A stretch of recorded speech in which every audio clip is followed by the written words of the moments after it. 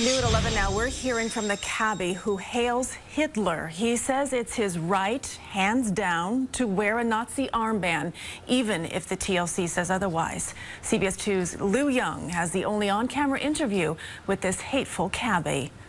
I'm a National Socialist, what you guys call a Nazi. I'm a believer of it. The unlikely Nazi spoke outside his family's Bronx home after being suspended for wearing a swastika while driving a New York City cab. Not just once, but multiple times. Photos sent to the Anti-Defamation League and to the Taxi and Limousine Commission sparked an investigation. 26-year-old Gabriel Diaz tells me he knew the symbol would offend some people, but denies being anti-Semitic. I don't hate Jews. I'm critical of them, but I don't hate them. That doesn't mean that I'm anti-Semitic.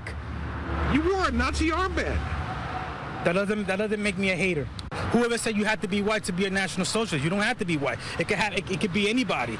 You know 6 million Jews were killed.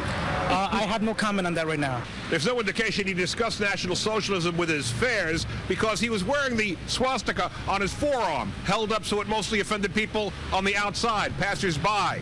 And while it's not illegal to wear a swastika in public, it is against TLC rules to wear one while you're driving a cab. Well, TLC responded right away when we came to them. Their course of action we felt was really appropriate and expedient. It's a 30-day suspension of his hack license for acting against the best interests of the public. Hopefully he realizes that this is wrong. Hopefully he learned from this mistake. It pains me that I have to apologize. You know, it pains me. If and when he returns to a New York City cab, Gabriel Diaz has promised to leave his Nazi armband at home.